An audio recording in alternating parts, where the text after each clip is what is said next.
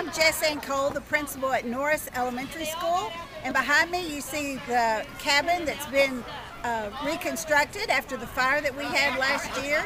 The Lily Pad, the cabin is located at a wetland area behind the school where the children do research around dragonflies, plants, frogs, all kinds of things that might live at a wetland. The first lily pad was built by community volunteers. There was very little money spent on the project.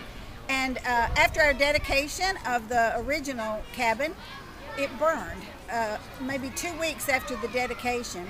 And so we're very glad to have the new cabin back with us. The children have already been using it to do science research and ongoing projects that they could leave up for a period of time.